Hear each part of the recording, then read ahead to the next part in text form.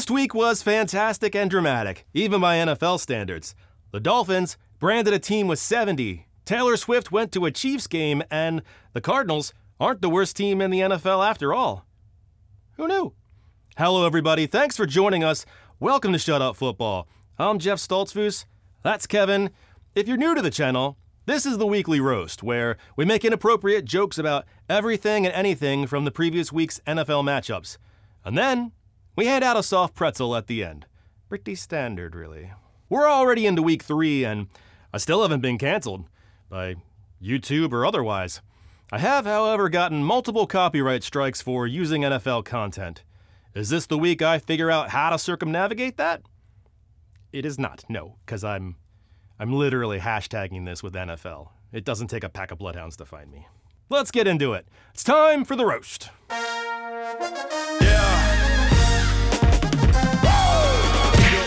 It's just your standard pre-game flyover by the Air Force. But if I didn't know any better, I'd swear Levi's Stadium just launched countermeasures. Nick Bosa grabbed Daniel Jones and planted him face first in the end zone like the bulb of a peony. See you after winter when you bloom, you beautiful springtime flower. Rock, paper, kid'll shoot. Daniel Jones looked at the Niners D like it was Chinese arithmetic. Well, I don't like any of this. Graham Gano drilled a kick, and his face might as well have worn a suit because it was all business. I must break you. The refs got involved early in this game, but curiously, not when Trent Williams punched Achane Robinson in the face. Is it something against Achane, or are you simply a bad ref? When you're a ref, it's generally not good when you're trending on Twitter after the game. The Grinch was there, and he was wearing a sombrero. I had no idea he was Mexican. I've never seen him outside of Home Depot. Brock Purdy and Daniel Jones look like every picture I've ever seen of the men who went off to fight World War II for us. What are you doing in color? Coach Dable was being tickled by an invisible man, and he knocked him the fuck out. He was screaming at the refs, but if he was mad, he should have grabbed a magic marker and filled in their stripes. They hate that shit. The stadium was filled with the raucous ruckus of the Lions faithful and one very unimpressed Falcons fan. Jack Campbell sacked Desmond Ridder and never slowed down after the fact. Usually, you at least take a peek at roadkill. He didn't even check the rear view with a shrug. I can only assume he went directly to the production office, printed off a copy of the play that just happened, and posted it in his locker, only to draw a big red heart around Ridder's crumpled body. Jared Goff scampered for a touchdown, but he absolutely did not have the hops to reach the fans. Maybe he should have gotten one of those collapsible stepladders, like when children need to reach the sink, or a well-placed mini trampoline. Aiden Hutchinson had a bag of sacks and a pant full of stanky legs. He danced the night away until the Olds tried to get in on it. You ruin everything, Olds. Brian Branch took Bijan Robinson's head off. Another brilliant play by the Rook.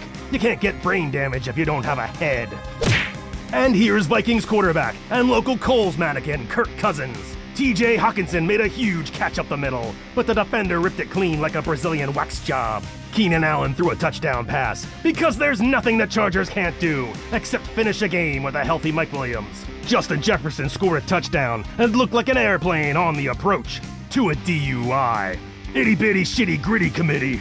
Another complex offensive strategy executed by the Chargers. Bounced the ball off a defender's hands, straight to the receiver. The Vikings squandered the remaining seconds only to get picked off. But they learned a very valuable lesson. It's hard to fix a flat if you refuse to pull over. On fourth down, the Packers tried a trick play I assume is called "Everybody sucks and we're all going to die trying." Drop the ball, run around like your ping-ping is on fire, slip and tear your perineum in two like a moist towelette, before launching the ball to no one. Classic. I don't know why I have to find somewhere to eat. I'm the quarterback.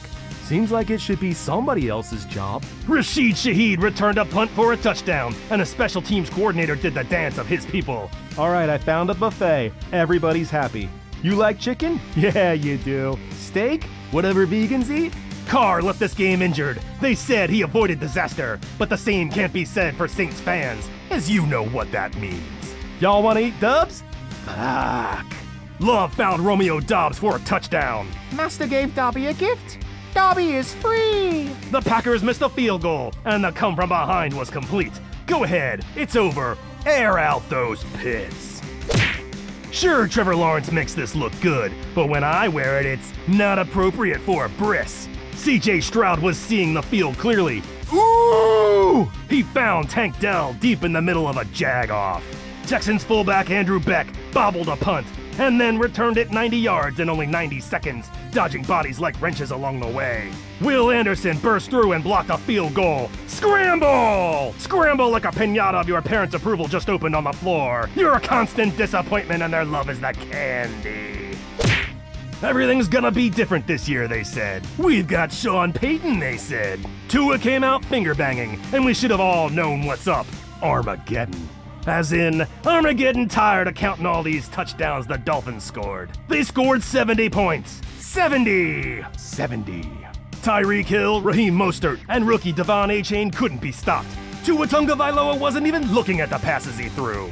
Guys were coming off the bench, maybe even out of retirement just to dance. Their mascot was flexing, and why not? He probably could have run one in too. The Broncos' defense was for display purposes only. You're not supposed to play with it. Even the backup players were scoring touchdowns. Mike White threw a touchdown to the ironically named Chosen. DeVon Achane had over 200 yards and 4 touchdowns. He left a pile of bodies behind him, including statisticians. CBS ran out of numbers. They had to whore out Trent Green to ESPN to get more. The Dolphins scored so often, I think they actually got tired of celebrating. At one point, DeVon Achane simply sat down and read a cookbook.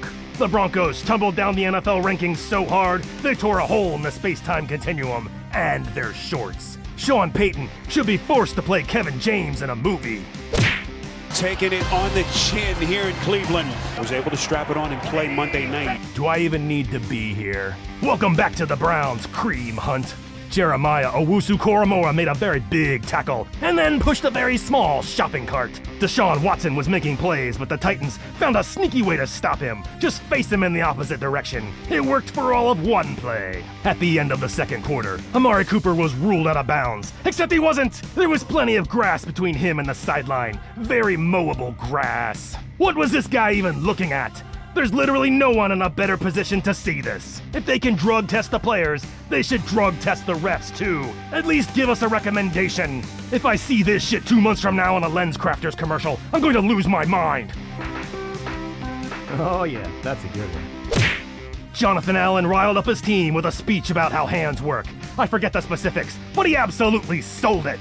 Sam Howell had the longest, slowest, stumbling run for a first down. He was like a drunk uncle at the end of Thanksgiving, looking for his favorite niece. One fan really brought that I don't feel safe energy. And if you think this is bad, you should have seen him earlier at the urinal. The Bills sacked Sam Howell 9 times and forced multiple interceptions.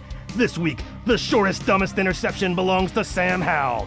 He tried to throw it over a man who was 6'6" and less than 10 feet away from his face. For those with fingers and toes, that's 4 interceptions for Sam Howell. What's he even looking at on that tablet this late? LinkedIn?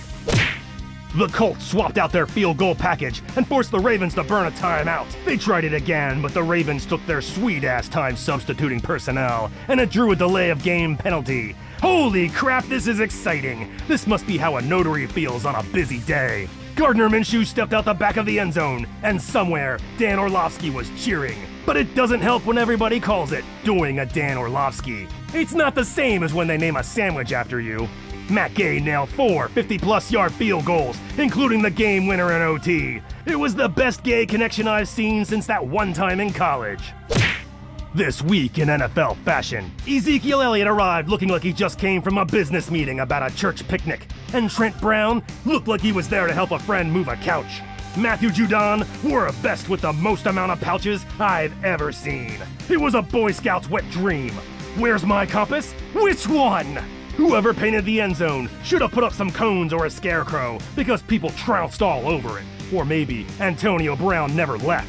He's just been stuck on repeat doing shirtless donuts in the end zone this whole time. I think we both know that's a very real possibility, and not even the top 10 weirdest Antonio Brown story. Mac Jones got in a tussle. He was accused of giving Sauce Gardner a peenie punch. And don't act surprised. He's been known to fly south of the border before. Dome shot! The Patriots were treating Wilson like a Denny's breakfast, smothered and covered, and leading to heart failure. It's bad enough the Jets were losing games. Now their fans are losing their teeth? Zach Wilson showed some initiative and tackled himself. Or maybe it was that damn ghost Sam Darnold was talking about. Seen ghosts. The Jets are haunted. Who you gonna call? Kirk Cousins? Redfin and Zillow numbers must be off the charts as Jets fans all move to late-stage alcoholism. Even when something positive happens, they're all like, "Ooh." Zach Wilson threw a Hail Mary, and he was more likely to find God than a touchdown in this game. Still, the mere fact that they had a chance to win this game after all that should have given Bill Belichick cause to wrestle with his own mortality. DJ Chark had a sweet move for a touchdown, and then, what has 2 legs, big teeth, and a steadfast rhythm?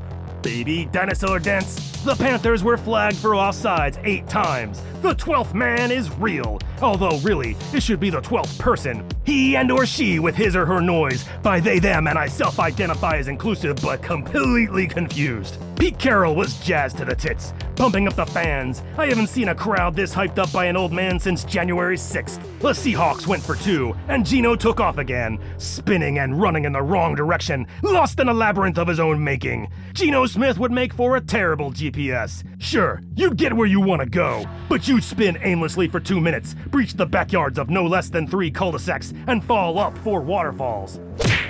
Oh my god, oh my god, oh my god! Taylor Swift is in the building! Finally, evidence of what we all knew. Taylor Swift is dating Travis Kelce's mom. It's the power couple we all wanted. Get her, Donna! I'm not saying Taylor won't eventually end up with Travis, but she's absolutely burning through that wrinkled muff to get there.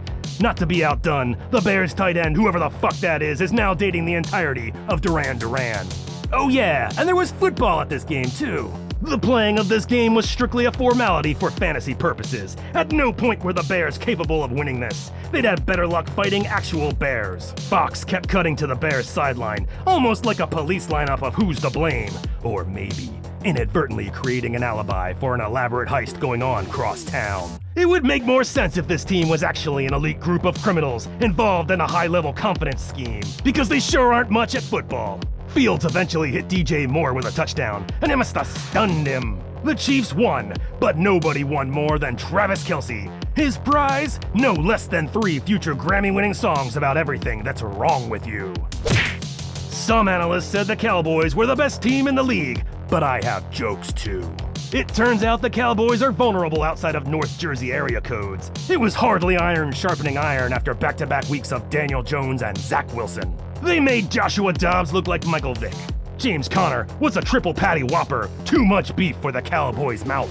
Jonathan Gannon looks like what an AI would generate if you were to type in bouncer at a cheesecake factory. The Cardinals stayed on top through 3 quarters, giving them ample time to find a way to piss this game away. But it never happened. Dak was picked off at the goal line and taunted by a first-win team. The Cardinals dumped water on Jonathan Gannon, proof indeed that he was not a secret mermaid. Welcome to Vegas. Lil Weezy was there. Is that right? Lil Nucci? Stuart Little was there. Max Crosby was flagged for dragging a man. That's illegal? What if he drags him to a nice steak dinner? Let him finish. Kenny Pickett scrambled, and George Pickens threw a block with the stopping power of that gust of air conditioning when you walk into a grocery store. Jimmy G threw Jimmy 3 interceptions. Not very handsome. Unfortunately, I forgot my terrible towel. It's in the terrible wash. They showed DeAndre Swift's dad working out, and if an asteroid ever threatens Earth, I'd volunteer this man to throw something at it. Hurts had enough time to cook a turkey dinner in the pocket before finding Olamide Zaccheaus for a touchdown. Safety Reed Blankenship picked off Baker Mayfield, but he abandoned his dance after. Get back out there and dance, white boy. Commit to the bit. Florida started the sweat. DeAndre Swift has been more explosive than a Chipotle restroom, and just as runny. I love Kenny Gainwell, but he should only come on the field to see if DeAndre Swift needs a drink or someone to talk to. The Eagles got a safety, and Darius Slay saw his opportunity to pitch his one-man show, Baby Shark the Musical. Ojo Cinco was in the building, and so was his dad. I know this is Ohio, but that is a lot of white. Tutu Atwell took one to the house, but his tutus touched out of bounds. Joe Mixon scored a touchdown, and the crowd ate him. 12th man? I'd say that's cultural appropriation, but I have no idea what Cincinnati is known for. Let them have something. Oh, sweet Pita Gita, a choreographed dance? It ain't even my birthday. Burrow threw an interception, but don't blame him. Akello Witherspoon was like a prom date. He only needed one hand to get the job done. Hey there, kiddo. You want to go for ice cream after this? Mm-hmm. And now it's time for the soft pretzel of the week. Yummy. This week, the pretzel goes to Mike McDaniel. I have to be a Denver Bronco football player. I cannot, my life will not be successful if I don't play professionally. He put up 70 last week, and he could have made it 73. That's an amazing accomplishment. I played that clip of young McD not because it's funny, but because life is funny. Life is not a straight line, and I find it interesting that the further you get from the starting line, the more the finish line changes. This is for you, Mike. If you'd like to help this channel grow, please make sure to like and subscribe, leave a comment. Subscriber comments are the fuel that keeps me making more. I do appreciate it. Thank you so much for watching Shut Up Football. We'll catch you next time. Peace! Check the mic and make sure it sound right, boys.